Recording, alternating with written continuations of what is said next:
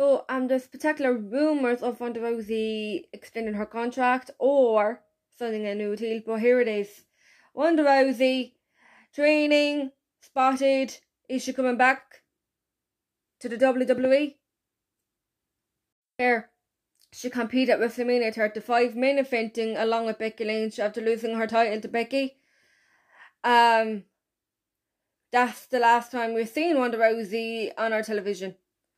So, also Ronda Rousey was a former Raw Women's Champion and a UFC Bantamweight Champion.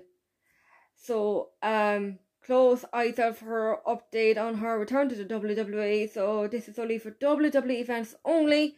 So, we're hoping to see Ronda Rousey back.